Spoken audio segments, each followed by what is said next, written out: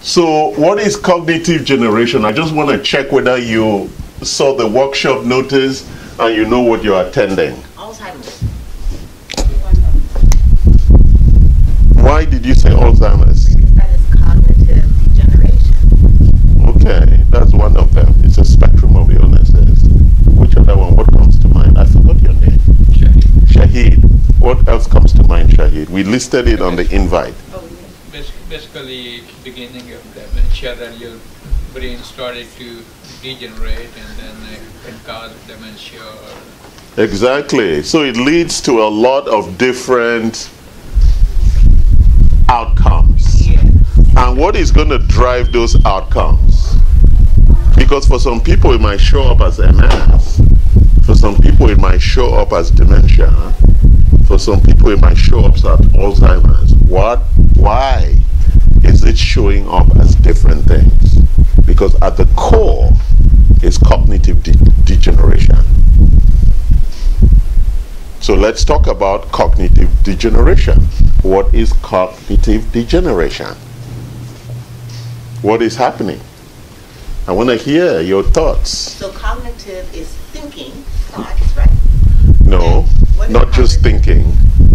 It's an ability to function. Yes, it's to function. yeah, to think and to act reasonably. Not the right thing. There's no right thing to do anything, right?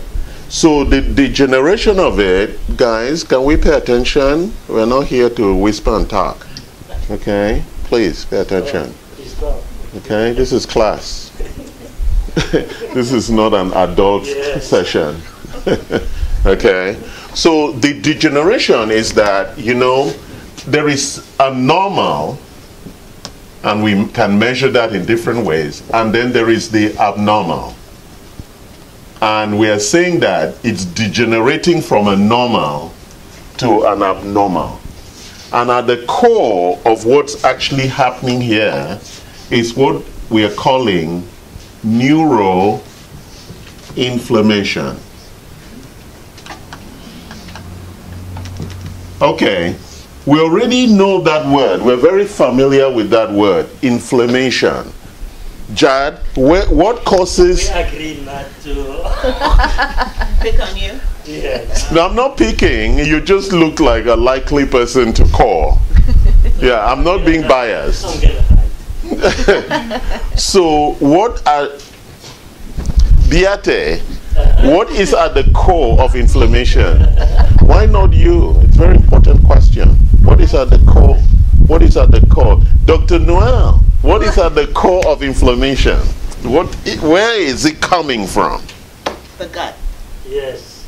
Well, it's essentially chemical reaction. Oh yeah, you see, she's a doctor. She's going to go deep. Okay. Reactive oxygen species. Now she's really lost us. Okay. But so at the core is really an issue of the gut. And so when the gut is compromised, that's why we talk about the gut-brain. There's some paperwork I'm going to share with you. When we talk about the gut-brain connection, everything in our body is actually metabolism-driven, right? Everything. Even our rhythms, mealtime, the sun, all of that really drives the overall rhythms of the body. So at the core is, so what happens in the stomach that begins this issue of inflammation? We've talked about the 5 causes of disease.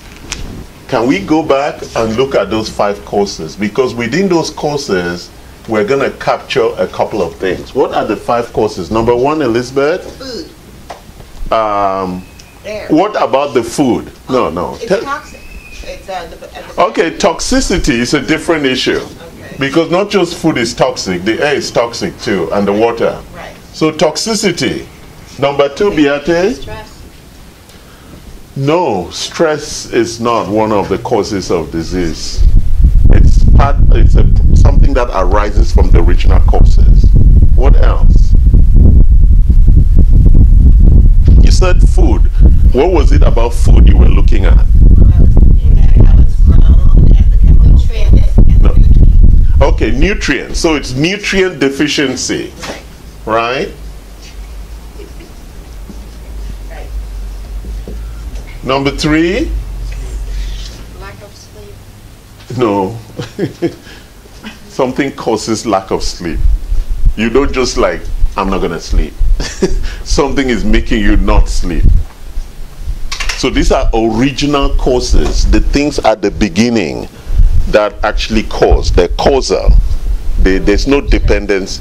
No, relationships don't cause anything. They don't. It is, hey, no, that's an important point. It is your reaction to the relationship. Relationships don't cause anything. It's how you react to the relationship. So we're talking about original things that come in and cause things, right? So I want to just take a step back, because what she's just said is very important, and a lot of people make mistakes about that. Thanks. Right? A lot of people make mistakes between stimuli and response. These two things are not connected. Stimuli is not connected to response. There's a stimuli, and you choose how to respond. In between stimuli and response is choice. That's why bad relationships have nothing to do with you. It's how you respond to it. Are we clear about that? Because a lot of people are reactive.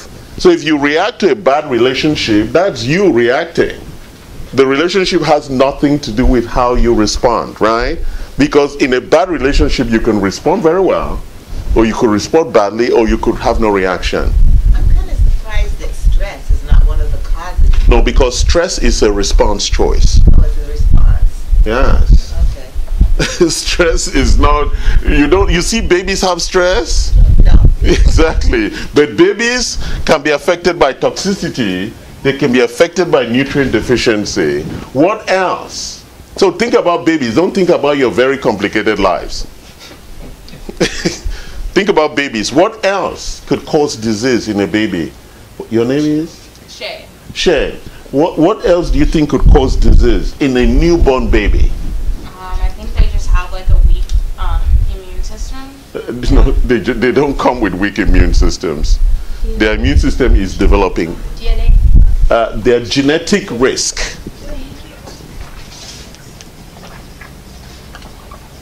What else?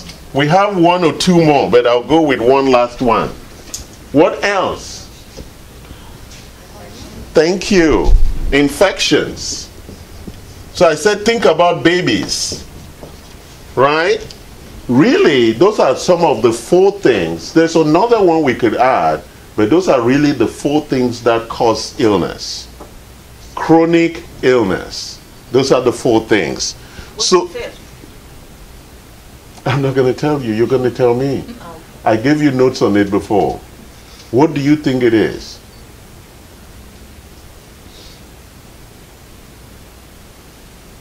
We'll find out. We'll find out. So, but let me go to where I was going. So, these things. Is that it? No, it's not. Thank you, Prasant. That was not it. So these things actually are the underlying issues of why we move from a normal brain to an abnormal brain. So let's take specific issues here like a nutrient deficiency or infections. The real core of where infections get into our body is through our gut. And therefore our gut has what?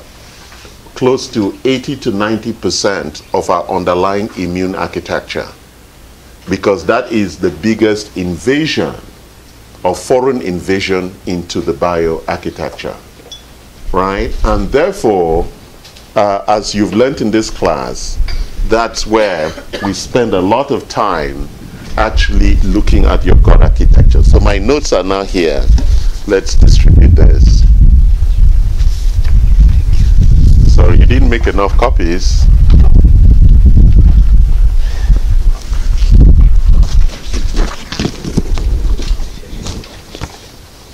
All right, so let's start on the first page. And that's what we've been going through.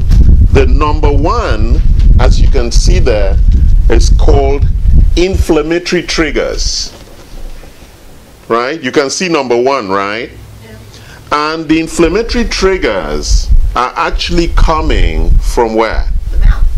No, that whole passage is the gut. Oh. Can you look at the picture properly? No, but it comes from the... The mouth, your mouth doesn't extend all the way down there.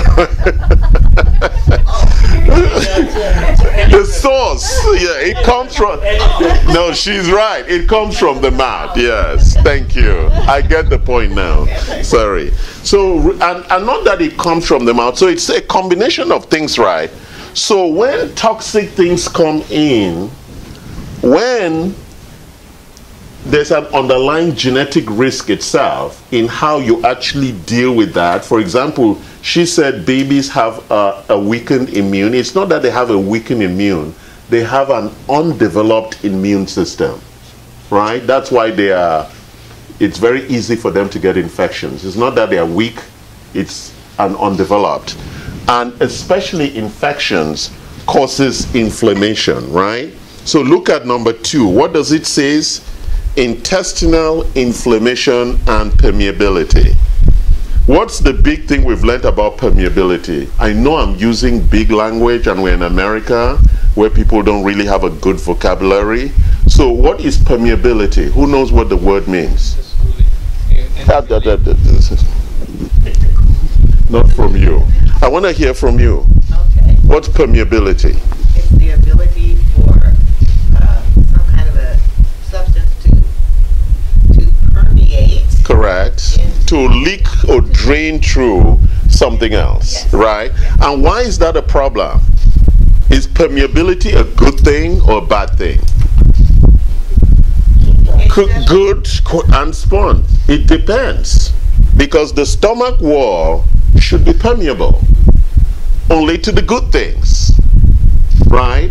But if it is that permeability is violated by what we call the junctions opening and other things come in that are not supposed to come in, then we have an inflammatory response. So I want you to think about inflammation not like you get a wound or something, but we're now thinking at really serious inflammation. Say you went out to dinner and you had a bad meal. And most times you might not even know what you were eating was bad. And it gets into your stomach, so you can imagine the war that rages the minute that gets to your stomach, right? Immediately your overall immune system knows that there is a massive attack and you're not even aware of it, right? Then it goes into what we call systemic inflammation. I'm not going to talk about the other one, if not we'll get lost there. And when it becomes a systemic inflammation, which is persistent or chronic, that means that you keep doing the same thing, like you keep eating gluten continuously, even though gluten is not good for you, then your body keeps reacting. Why is gluten a problem in our bodies?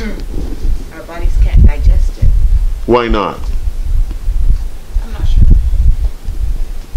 Where do you find gluten? Do you know? Yeah, it's in a lot like bread, wheat, right? Okay, good. And why can our body not digest gluten? It's like glue. Okay, that's true. But why can our body not digest it? Our bodies weren't made to digest gluten. I don't like that answer. Okay then. Why, how were our bodies not made to digest gluten? Gluten grows normally as a plant, as a food.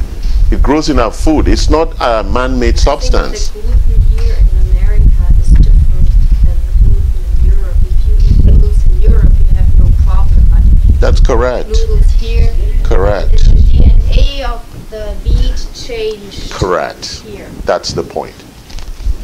It's the underlying DNA of the biochemical architecture of the gluten here. And as it pervades the world through those seeds, it's then affecting. People didn't have the reaction to gluten 50 years ago. So it's an emergent issue. That's why the pizza in Italy is better than here. The pizza anywhere else is better than here. There's gluten in Europe that's better than gluten in America. Yeah, it's just the type of gluten. It's like sugar also. It's a type of sugar. That's GMO. Yeah. Okay, no, it's not GMO. It's just a biochemical issue. Then it now leads to what we call, so let's follow the diagram, into the blood-brain barrier permeability. How then does this inflammation get into the brain? Beate. I've taught you before that, but the blood doesn't go to the brain. There's no blood in the brain. No, there's no blood in the brain. How does it get to the brain? I don't need people to be whispering. We're in class. How does the inflammation get to the brain? Any idea? By passing through the blood-brain barrier. How does it pass through the blood-brain barrier? Thank you for reading that. How does it pass through the blood-brain barrier? The blood is the one that transports all the food, even including gluten to the brain. Very good. So when the gut walls, the junction, they call it the junction, where the permeability issues are, when that is compromised, all the bad stuff escapes into the bloodstream, and now it goes to the brain blood barrier, and it does the same thing that it has done in that barrier. If the junctions open, what are the things that are allowed into the brain? And nutrients and fat, right? Because blood doesn't go into the brain.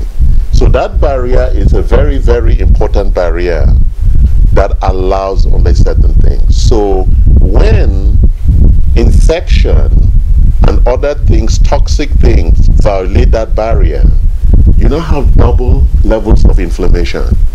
You have gut and neuroinflammation.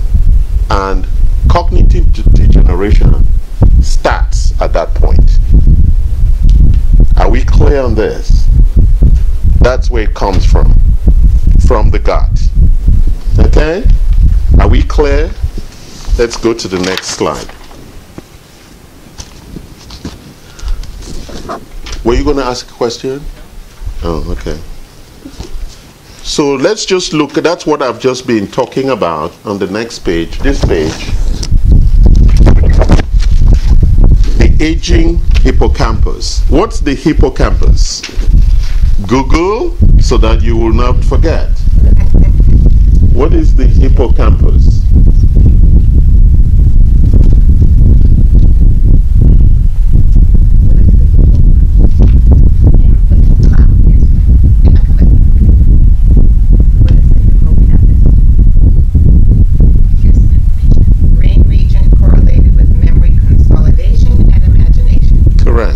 So, when we look at the things that we've been talking about, neuroinflammation, we now understand, right, Beate? If I asked you what neuroinflammation was.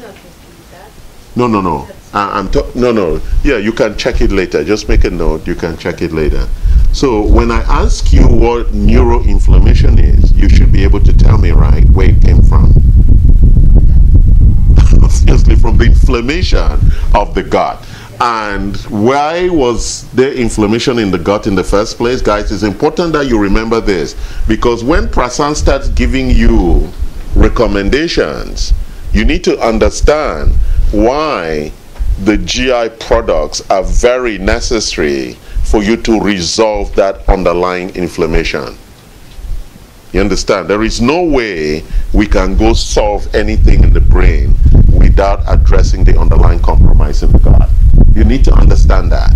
So you can test for inflammation in your gut? Yeah, we've run that test already for you. Didn't we do that with your stool test? No, none of us is okay. Yeah. Was she okay? We don't want to discuss your private test. But nobody, there are very few people who are okay if you have not really addressed your underlying gut integrity. If you don't have any pain or any issues, then you could say your gut is healthy. Your stool frequency is good. You take your digestimes, you take your probiotics, you are cool on all of that, then we can say that your gut integrity is recovering or is back intact in place. And that's very important. And so, if you also look at things like oxidative damage, that's what Dr. Noel was talking about, and cellular senescence or protein aggregation, we can mention a lot of things. But see the things that begin to happen. It's called neurogenesis or synaptic plasticity, dendrite loss, and all of that, which then begins to cause a lot of the hippocampal atrophy. What's atrophy? It's the dying of that architecture that you just described for us. And there's the cognitive impairment, and then there is this collection of things that Dr. Noel would call neuropathologies: MS, autism, schizophrenia, dementia. All of those arrive from that. Okay? Are we very clear? Questions before we move forward? Any questions? Any concerns? So let's take an example of symptoms of cognitive impairment in MS. There's a short-term memory deficit. I just want to give an example of the kinds of things that would happen. There's problems with abstract conceptualization.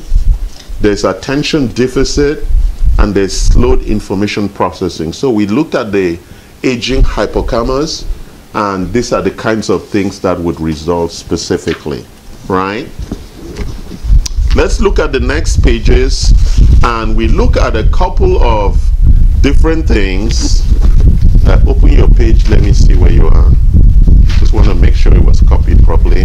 Now we want to look at the 6 subtypes of Alzheimer's. So we're taking a particular disease type, and we want to look at 6 subtypes, right? So there are many types of Alzheimer's, right? And so let's explore it, because a lot of people think it's just one. So look at what it says here. Understanding the different Alzheimer's subtypes is also critical for creating the best treatment plan for each patient. There are numerous metabolic processes involved in contributing to Alzheimer's, with 6 different subtypes that have been identified by Dr. Bredesen. So let's look at these 6 subtypes, because we actually, Dr. Yee is licensed for the Bredesen protocol, which is the protocol for reversal for Alzheimer's, right? So let's look at the different subtypes. So you begin to see that the underlying connection between the gut and neurodegeneration or neuroinflammation is a very critical metabolic issue, right? So look at the first type. Patients with this form have predominantly inflammatory symptoms. We've spoken about inflammation, right? It's, as Dr. Noel was saying to me this morning, inflammation is our biggest challenge, right, Dr. Noel? It's our biggest challenge. It's a fight against an ecosystem that is trying to kill us, right? Toxicity, nutrient deficiency. Most people will tell you, I eat well. Yeah. Okay. Genetic risk. Most people don't know their genetic risk. And then we have infections, which is around us everywhere. We carry it everywhere we go, right? And as I was saying to somebody, we've outsourced most of our life. Our water we outsourced, our air we outsourced, our food we outsourced. Everything is outsourced. Nothing is original. So we live in an uncontrolled environment for toxicity and infections. So there's a lot of big words here, right? So these pro-inflammatory factors that include all of these things, right, are actually causing. So patients with subtype 1 have increased levels of C-reactive protein, which we measure in your blood test. The C-reactive protein is a key marker for inflammation. We also look at the interleukin 6, and then we look at the albumin to globulin ratio. Okay? So that continues. Let's go to the next one, which is subtype 1.5 on the next page. You can read all of this in. We call this the glycotoxic or sweet Alzheimer's. This subtype is the in-between of subtype 1 and 2 because it involves inflammatory and atrophic processes. So glucose regulation is impaired. So this is the one that is mostly connected with diabetes, right? So there's an insulin resistance component here that is on the rise, including the inflammation issues, right? And we know that insulin resistance is a challenge that most of us face, right? Because most of us have impaired carbohydrate metabolism. Why do we all generally have impaired carbohydrate metabolism?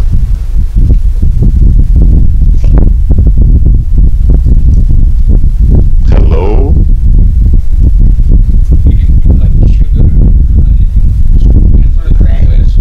Yeah, well, because really we didn't have sugar, right? In the early days when our architecture was built. Really, the answer is because we were not built to be sedentary. We were not built to be sitting down all day. We were built to be doing close to 23 miles a day. Yes. And therefore, if you go to cultures where people are working outdoors all day, they don't have this underlying insulin resistance. Our sedentary lifestyle, compromised with the fact that we still eat the way our forefathers were eating, and more so with the sugar, has compromised our carbohydrate metabolism. Is that making sense, guys? A very simple issue. So people who run every day, you see them all lean. You see those guys who run marathon? Their BMI is about 17. So if you have that level of activity, you're going to be that thin and very healthy, because that is really how this architecture was built, for that kind of level of activity every day. So the sedentary issue and our consumption of carbohydrates is the biggest challenge. So what is the simple solution around this kind of architecture? Exercise? Well, you know, exercise cannot solve the problem because the amount of carbohydrate is compromised. You see, those in the olden days, they didn't eat a lot of the complex things that we're eating. They don't eat carbohydrates. No, they did, but that's very small amount of it. Yeah, but they were moving. The solution is actually why there's such an emergence of Mediterranean and ketogenic diets. Diets that are moving away from carbohydrates. Because you cannot solve the exercise issue. You're not going to be running 5 miles every day. None of us can do that, right? So moving away from the overwhelming levels of carbohydrate really addresses that underlying constraint. Almost everything around our lives is carbohydrate driven, right? People put sugar in tea, the corn even is too sweet, it's not natural because it's been GMO conditioned to have too much sugar, the popcorn, the soda, the salad dressing, I could just go on. Everything is sugar driven, right? Yeah. So let's go to the third type, which is the toxic type, Alzheimer's type 3, is caused by toxin exposure. Let's go back. What was I saying? So if you begin to see, each of the Alzheimer's type is mapped to a lot of these disease causes, right? Some are from nutrient deficiency, right? We're eating more of something than the other, so there's no balance, and we're sedentary. Some is genetic, we're going to look at that, but now some are infection that causes inflammation, and then we're talking about this type that is toxic. So you're going to eat that. It talks about fungal growth and other things. Fungal particles could be also detected in the neurons of AD. So that's, yes. I'm sorry. Here there is only 4 causes of Yeah, I said I'm going to tell you the 5th one. Okay. And if you tell me, you will win a prize. No, I don't want to. You don't want to win prize? You're exiting from the prize? All right, type number 4, you're following me? Yeah. is the vascular one. In this development, there's a protective response to vascular insufficiency and results in a triggered amyloid response. The vascular insufficiency is the supply of nutrients to the brain, right? Which will really be created because there was even not enough nutrients in itself. It's not the vitamins, the minerals that are required for brain function, especially what? There's this supplement that we give a lot to you, omega-3s, right? Then let's look at number 5. This subtype is characterized by head trauma. So that's the one that those people suffer. You saw the movie on that, where you have head trauma, where you play soccer, you play American football, and the brain suffers substantial injury, which causes neuroinflammation in the brain. Okay, so you can read all of this, and then you can also look at the genetics. So let's move to the next page. Any questions so far? Yes? I'm just surprised more people don't have this. Because They don't have what? Alzheimer's, or No, they have, they just don't recognize they have it. because I know so many people that So many, exactly. Yeah, but it takes a long time to develop. Oh, it does. Yes, that's why. Do you know do you see the levels of Alzheimer's in our society? Not just Alzheimer's, dementia, depression, all those things that are brain driven. You can see the rise is significant. Yeah, and more younger people. Yes, it's creeping on us slowly. So when Bredesen was doing his research, he discovered 35 mechanisms that are at work in cognitive degeneration. Look at that long list. So a lot of people think that, oh, we can just do a couple of tests. You know, the silly thing that Western medicine does is that, oh, let's go do an MRI. or some imaging, right? And then we will see whether you get it. Or let's do a PET scan. But we know that cognitive degeneration is actually an underlying metabolic illness. So let's look at the different things that have broken down that we try to repair and we do significant testing for. Most of these things you don't know, but you now have notes, so you can go find them and understand what they are, right? So let's go quick down to something. For example, BDNF, brain-derived nerve factor. We actually have a supplement for that. I'll quickly go down. Homocysteine, number 9, we have a supplement for that, right? Glutathione, number 16. Number 17, antioxidants, right? Increased GABA. I know that Dr. Prasant prescribes that for most of you. Optimized hormones. That's why we also do your hormone testing, right? Vitamin D, mitochondrial function. We can just go on and on looking at all these things. That is why the amount of diagnosis that we do for every patient who comes in is comprehensive, because you need to make sure that the architecture for homeostasis. Beate, what is homeostasis? Homeostasis. Homeostasis.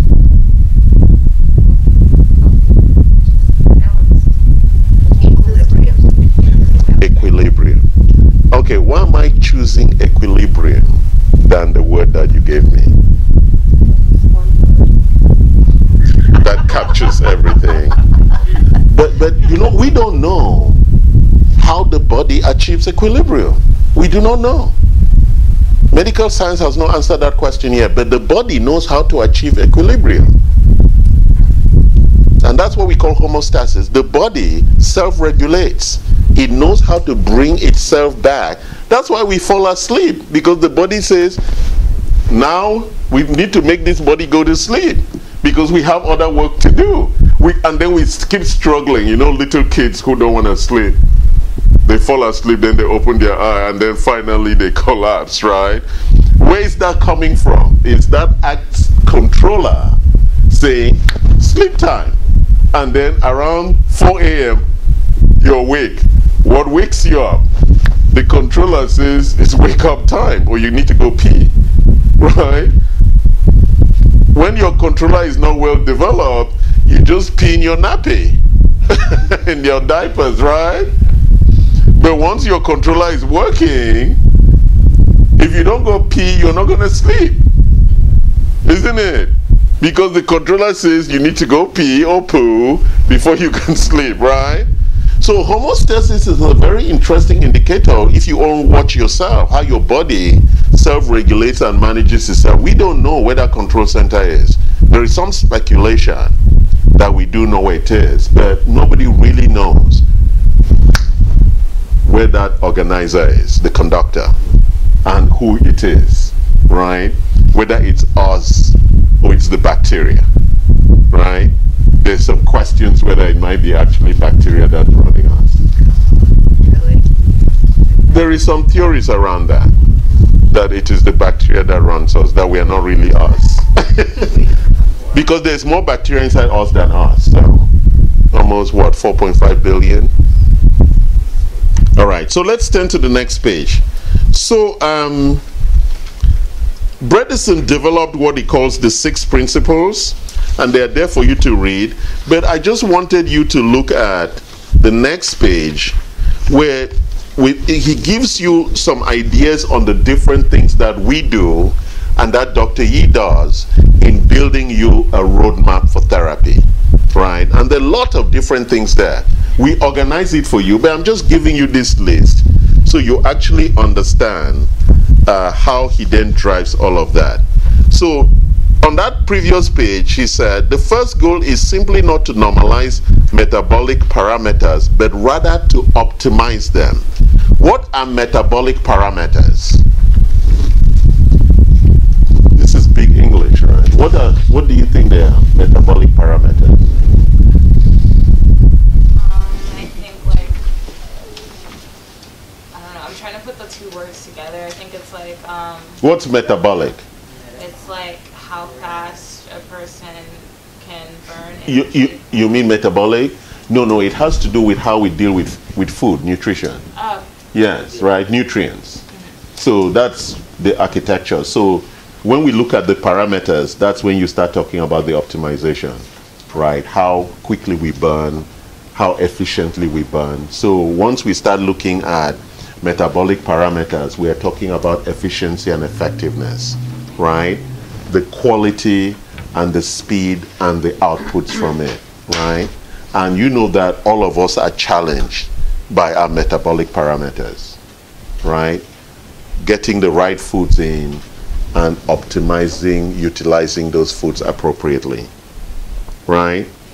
Then he looks at the issues of imbalance and the underlying issues of chronic illnesses. So let's talk about a couple of these things, and then we'll move to the next picture, right? So the first thing in the therapeutic system 100, he talks about an optimized diet. I'm not going to go into details about that, but he just looks at things like low glycemic. What's the meaning of low glycemic? Yes. Low carbohydrate sugar load, right? Then he talks about low inflammatory. Give me some examples of high or low inflammatory foods. Sugar is inflammation food, and probably blueberries. Gluten, yes. So it's good. Sorry, go ahead. Yes, it's an inflammatory food. Why would these foods be inflammatory? What do we mean by inflammatory foods? The foods that cause inflammation. I like that, yes. But we eat a lot of foods that are inflammatory. Cause some kind of reaction in the body Mm-hmm. in the process of digestion. Yeah, but why would we eat foods that are inflammatory? Tastes good. Yeah, that's one. But there's another big reason why we would eat foods that are inflammatory. Just used to those. And sometimes we take those. No, we take those sometimes so we can trigger and waken our immune system. So go look at it.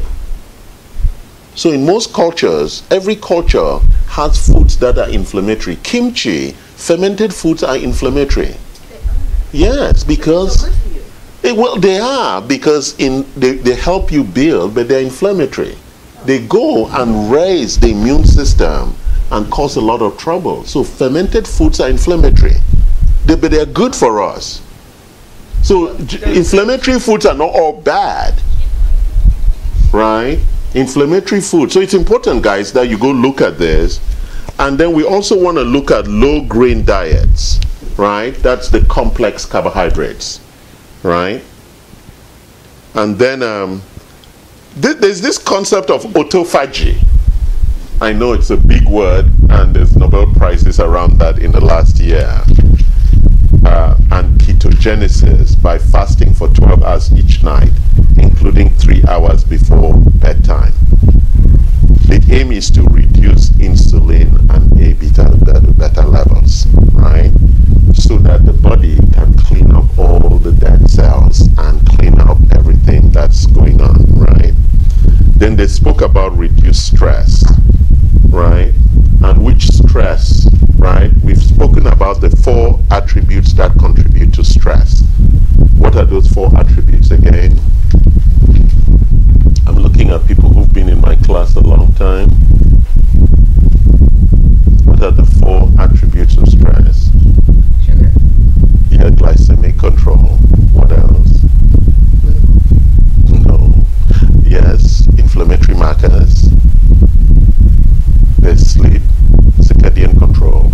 Okay. And then there's perceived stress. Yes. So perceived stress, which is the stress we all talk about, is a really small fraction of stress. One of the big ones is sleep. And so if you're not sleeping 8 hours a night, you actually are building up a lot of chronic stress, right? That's why they tell us to optimize sleep. And if you're not sleeping 8 hours a night, they want you to take things that would support you and make sure you do not have sleep apnea. How many people here have sleep apnea? How many people don't know whether they have sleep apnea? What is sleep apnea? You actually stop breathing. Yeah. And one of these things that we are using measures how many times you stop breathing a night. And most people who have used it are shocked at how many times they stop breathing. Most people think they don't stop breathing at all. But if you use this and monitor your sleep, it begins to show you how many times you actually stop breathing at night. Which means how many times you could have actually died. Right? Sorry, I'm going very deep into that. So then they talk about exercise. And number 6, they talk about engage in brain training and stimulation. So that's why you tend to find out that a lot of people spend a lot of time learning either a new language or start doing math and calculus or start playing, what is that Japanese game? Sudoku. Alright. Or something that is really going to stimulate your brain. Most of us have dead brains. We cannot even focus to anything. We're distracted persistently because we have not really learned how to really focus and keep our attention. So this attention deficit issue is a big sickness also coming from neurodegeneration. Restlessness, a lack of ability to just stay focused, to concentrate, to pay attention, right? I remember when I went to primary school in Africa, everybody would sit quietly at their desk until break time. I go here into the high schools and nobody can sit still for 5 minutes. It's the diet. Everybody's crazy, right? So let's look at homocysteine. We spoke about that. We looked at your B12. How many people here are taking B12? How many people know that they have the B12 mutation or not? They don't teach that in high school here, right? What did they teach in high school? Sorry. And that your HSCRP, what was our HSCRP again? I spoke about it earlier. It's the big biomarker for inflammation. And when we do your blood test, we can actually measure that. That's the C-reactive protein. It is something that's released when there is significant inflammation. Then we look at how you optimize insulin. And so the fasting diet is really another way of you bringing insulin management under control. So if you fast, that intermittent fasting that most people are now practicing, where you don't eat in the dark hours, you only eat when the sun is up, then you're optimizing at least from 12, some people are taking it to 15, some to 16 or 18 hours, right, where you're eating only between 10 a.m. and 4 or 5 p.m. So that's when a lot of people are eating, and all the research points to how optimized, in spite even of how much calories you eat, how that's very good for you. Then there is the issue of optimizing your hormones. You know, most Americans don't even know where their hormonal levels are. And why is that, Beate? Why do most Americans don't know where their hormone levels are? I was going to say because they outsource that information to their doctors. Yeah. Right? Yeah. Does the doctor care where your hormonal levels are? Not really. Exactly. And if your hormones levels are not appropriately at the right level, it affects your overall performance. We are almost our hormones. Yes. Especially as we have an emerging issue with erectile dysfunction and low sperm counts. That's hormonal. Yes, it's all hormonal. Okay, and we are going to be offering that. And then there's the whole issue of GI health, probiotics and prebiotics. Everybody here is taking probiotics and prebiotics? Not yet? No? You should. It's very important for your GI health to manage your inflammation. Because why would probiotics and prebiotics optimize your GI health? If you notice, there are topics I keep coming back to again and again. Right, Prasan? I know you're bored already, but I keep coming back to these topics again and again and again. Why would prebiotics and probiotics... Bacteria in the gut. Yeah, to increase the good bacteria. Correct. And create that balance. And then the prebiotics do what? That's probiotics. What do the prebiotics do? What are prebiotics? It sounds like it's before you take the probiotics, you're supposed to take the prebiotics. Guys, you need to remember it's fiber. Like Metamucil or the things that you take. Why do we need fiber in our stomach? To move the food through. To feed the bacteria and optimize digestion. It's a very simple and very important So process. fiber feeds the bacteria. Yes. It doesn't really push things through. It does. It does too, but that is the key purpose. Okay. Yes. It creates that commensal environment that is optimized for metabolism. It breaks the food down, which is very important. If not, almost all that you're eating is coming straight out without being properly absorbed.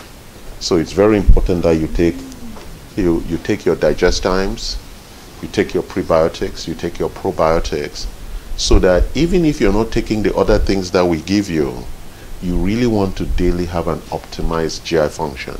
It's really important, guys. This is like the core thing. I think we need to emphasize this, Prasant. This is something that is mandatory. How do I know if I take enough or not enough? We gave you enough.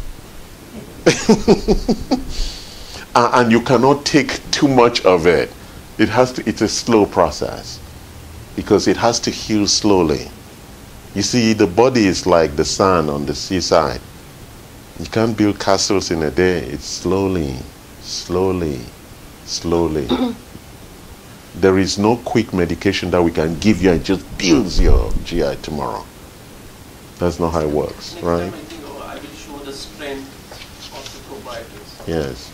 So we give you very powerful ones, right? 50 billion, 100 billion, 250 billion. That's a lot, right? So we put a lot of you on a really high dose of probiotics to create that balance. Take that every time you eat? Or? No, you take every day. It's on your schedule. You take every day, but the digest times you take every time you eat to just support and help with the digestive system. It's very important, guys. Very, very important. Apart from our omega-3s for brain function, right? Your GI architecture is a very important thing, right? So I'm just walking you through this. Then the next one I'm looking down there is vitamin D3. How many people are taking D3? Prasant, we need to do a lot of work with him. So you're supposed to take vitamin D2 and vitamin D3? Yes. And high bond? Yeah, normally it's all integrated into the D that we give, the D and the K, right? Yes, it's all in there. Yes. Mine are specific. Mine say D3 or D2. Yeah, but I think that typically D2 D3 it's D2 is manufactured, yeah. D3 is what you get. Okay. All right. I hear that you spend 20 minutes in sun, you get enough vitamin D. That's not true. Except you were naked. Yeah, I mean, I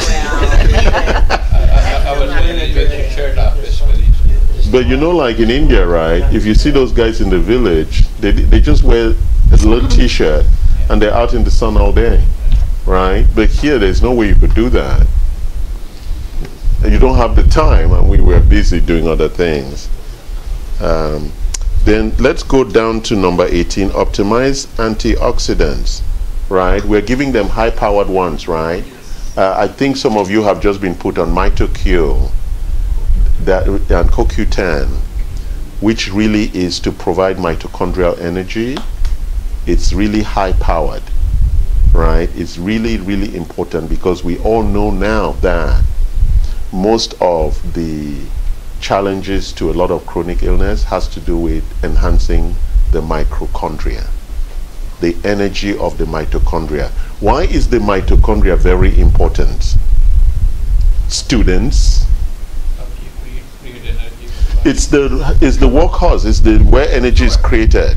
No, where energy is created, the ATP factory. Right? For Krebs cycle, right? It's the ATP factory. That's where energy is created. Right?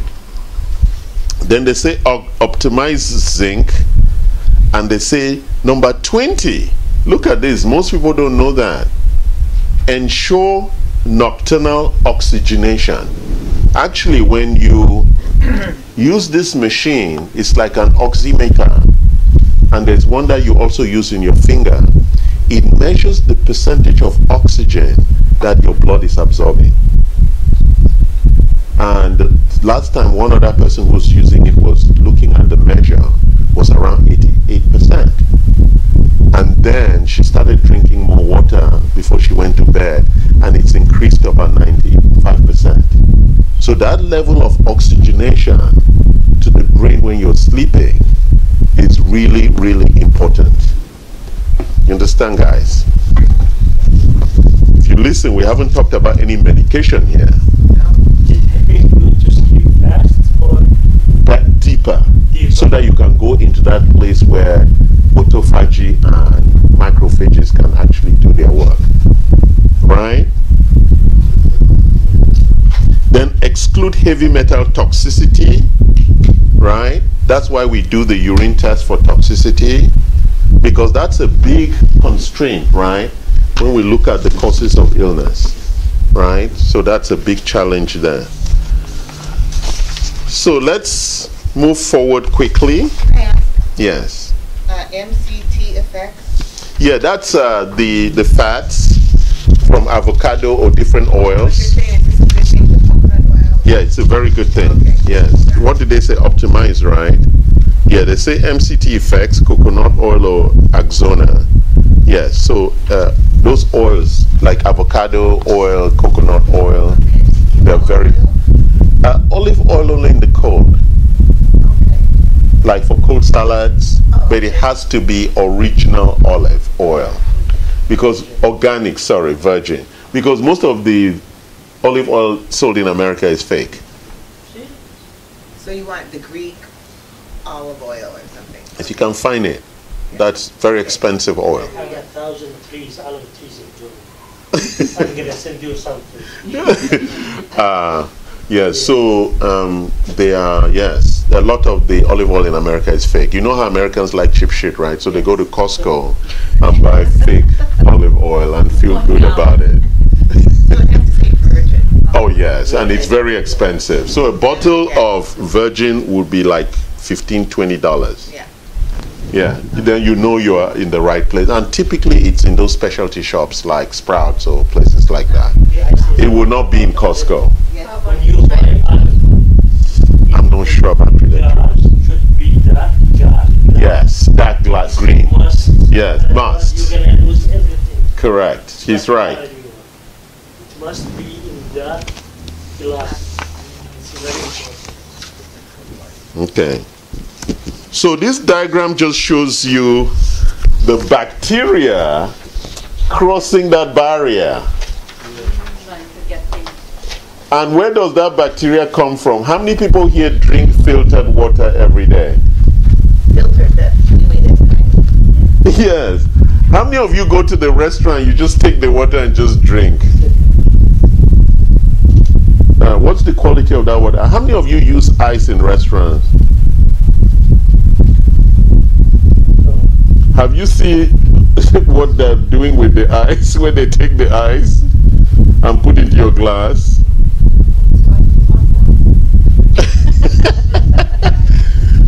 When you're you do hot water if you're in restaurants. Yes, at least boiling water is a good thing, because the point is that the ice comes with a lot of microbes. The water quality is already bad, and only 35% of American men wash their hands after they use the bathroom. But that is just the fact. That is the fact. So, do you see where these things come from now? Are we clear? Yeah. And then your salad, you don't know the salad. I love the salad and the salmon. I always have the chicken salad. You don't know whether they washed the vegetables, right? Because they were in a hurry. Because you wanted to eat quickly and leave, right? So you can read all that stuff there. So let's go to the next slide. It's just a slide that really goes into a lot of deep details, right?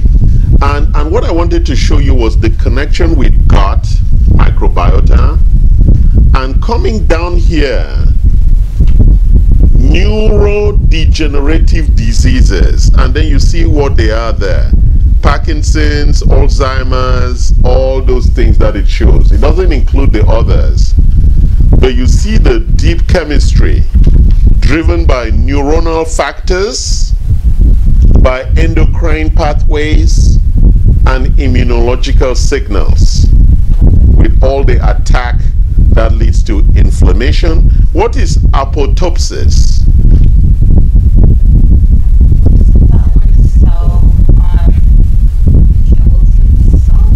That's autophagy. But you were close. It's cell death. Yes. Cell death. Okay, self-death process. Yes, it's cell death. I mean, you can use my brain as that dictionary would serve. Oh, please. Autophagy is what you were describing. It's also really organized. And then we have all of those things happening, right? Because you see the homeostasis has to kill some cells. Why does it have to kill cells? There would be too many of them. That's one. And what happens when there are too many of them? They cause cancer, yeah. But why else should cells be killed? Exactly. Isn't that what happens to us too? We're killed because we're old. So that's why. And how long does a cell live? No. Good question. No. 7 years. Most cells will live that long on average. So every 7 years, your body is new. Does it do it all together, all the cells? No, if it did it, then you would disappear and reappear. They're always in transition. Some have, so some die immediately, some die in 10 years. So there is this overall replacement strategy by the conductor. Today you die. Every cell in your body, ever heart. Everything is replaced. A gut, I think 3 4 days. Yes, everything is replaced. Some of the organs are like only 1 or 2 years. Yes, and they are totally replaced. Yeah. Well, not the whole organs. I'm talking about cells now. They are, No, but within 2-3 years, the whole thing pretty much go through the. yeah. But let's talk about something very important here. So this whole process is called senescence. The process of how cells, they're active, and then they go through the death cycle. Something happens as they're going through the death cycle. At that point, some of them get triggered either by genetic underlying risk or toxicity or nutrient deficiency, and they become cancerous. So we all have cancer cells every day. What happens when they become cancerous? More and more of them become cancer. No, something happens. When they become cancerous, the master notices they're misbehaving and deploys the macrophages to kill them, which is your immune system. Why doesn't your immune system kill all of them? That's hiding techniques, but that's not the main reason. But that's one of the reasons. They develop this ability to hide and look like normal cells. But it's because your immune system is distracted in your gut. Your immune system is distracted. By the gut. That is its primary purpose, to deal with the gut architecture. That is its #1 job. And if you have a lousy gut, then it is distracted. It cannot do its other side jobs, which is to clean up aberrant cells, stubborn cells. Always have inflammation in your stomach. This is a very key issue on cancer, guys. It's a very key issue. That's why we keep going back to the gut. If you don't stabilize your gut, then your immune system, it doesn't matter how much immunocore we give you, your immune system is compromised. Because the inflammation, the chronic inflammation and the neuroinflammation means that the immune system is running overload. So anything new that shows up, they don't have enough soldiers to deploy. It's like another war on the Western Front, right? We're out of troops. After our troops have been doing 3 or 4 rounds in Iraq and Afghanistan, right? We're tired, right? So finally, slide, and then we'll talk about one of our good supplements. So this is just a summary slide of everything that we've been talking about. Harnessing the power of microbiome assessment tools as part of your neuroprotective nutrition and lifestyle medicine interventions, right? This is really the core of our practice. So everybody down here, we are really, this is the big issue. You got.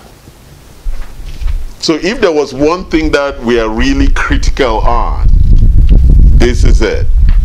Because you can see the big impact that it has on everything else.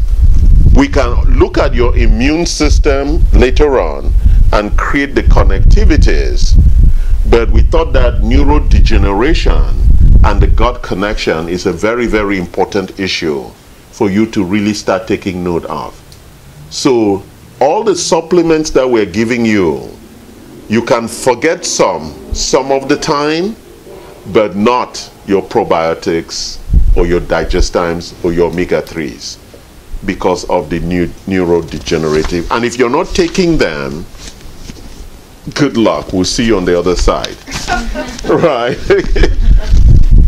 Okay. Do you need to go? Yeah. Okay, then that's fine. We'll see you next time. All right. Go ahead. You just mentioned that sometimes our immune system is not enough to pretty much deal with every issue, all the inflammation we have in our body. How about autoimmune diseases that these days a lot of people have those? And it comes from that. It's an overcomprised immune system, so that a lot of infections and a lot of other things now are invading the overall body. So autoimmune is really a spectrum of illnesses. It's not one thing. And really it's the invasion of all these things, especially the infections and toxicity. Those two big issues. So, and then it shows up as fibromyalgia, it shows up as this or as that. It's just a host of issues. But at its core is cleaning up that, and as they've shown in a lot of cases, when you clean it, homeostasis begins to return and the body starts functioning normally again. But isn't that when autoimmune is like your immune system being overactive and then start attacking some other parts of the body? Well, I don't think that it starts attacking other parts of the body. It's joints and... Yeah, but the joints, no, it's because of deficiency at the core of it. It's not that your immune system is attacking, or it's trying to attack, or it's overwhelmed. And now, for example, like with the cancer cells, when we do chemotherapy, the cancer cells hide and start behaving like normal cells. And if the immune system is over deployed, right, you start killing friendly troops. Right? Friendly fire. Friendly fire, is that what they call it? Friendly fire. Right? And so it's overreacting. And so what you want to do is really to normalize it by reducing your toxicity over your toxic load and really repairing the gut architecture. Is that making sense? So there is this product that we just got. I've included a copy of it in the last page for you. It's called MitoCore. So let's look at this product. It's a very important product from Automolecular. So it works at the mitochondrial level. You look at the different things that it's doing. Free radical, ATP. So at the foundation is had micronutrient essentials for oxidative phosphorylation that requires adequate nutrition. Now I know that when you read these papers, every word is almost like overwhelmingly challenging and medical. But if you give up on it, then you're going to outsource your life and your health to those doctors. And most of them are not even reading this. Right? Number two, the ignition, the power trial of combining acetylcarnitine, alpha-lipoic acid, and N-acetylcysteine, which are combinations that we tend to give you in other capsules, but in this case it's integrated in the powder. Then the protection, the bioactive phytonutrients, and you can see all the things that it contains. Turn on the next page. I'm going to finish by just exploring this concept of the energy paradox. I did mention earlier that mitochondrial energy, or what they call oxygenation of the mitochondria, is really at the core of cancer. It's one of the theories of cancer, the metabolic theory of cancer. So let's look at this and get a deep understanding of it. Cellular energy production is a delicate balance. So think about if we didn't have any energy. Right? We would be like snakes on the ground, right? the mitochondria generates 90% of the body energy supply. Where is the mitochondria again? The stomach, in the gut, in the Every cell. every cell. Every cell has a mitochondria. And 90% of the free radical burden. Increased stress, poor nutrition. What are negative lifestyle factors? No sleep. I like it. Right. Yeah, no exercise, no friends, No. lots of alcohol, Lots of alcohol, right? and exposure to toxins, right? No filtered water, eating everything you can find, breathing all the air on the freeway. Smoking. Yes, they alter mitochondrial function, tipping the balance towards what? Free radical production. And we know those free radicals. Are they our friends or not? Not. Why are they not our friends? They are radical. Because they are Al Qaeda. Well, yeah, why are they not our friends?